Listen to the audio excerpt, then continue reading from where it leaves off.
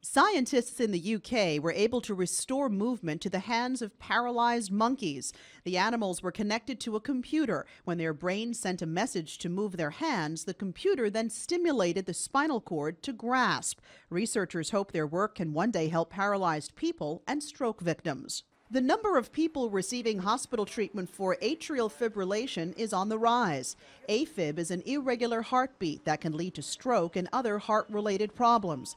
Researchers in New York studied data from nearly 4 million hospitalizations over 10 years.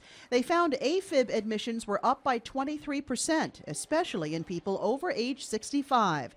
The American Heart Association attributes the higher numbers to people living longer and accompanying risk factors like high blood pressure, obesity, sleep apnea, and diabetes. And more evidence that a diet rich in unsaturated fats like olive oil, together with nitrite-rich vegetables, can help protect against hypertension.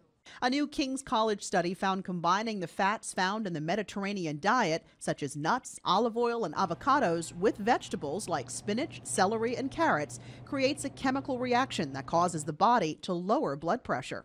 Those are some of the day's top health stories. Alexis Christoforous, CBS News, New York.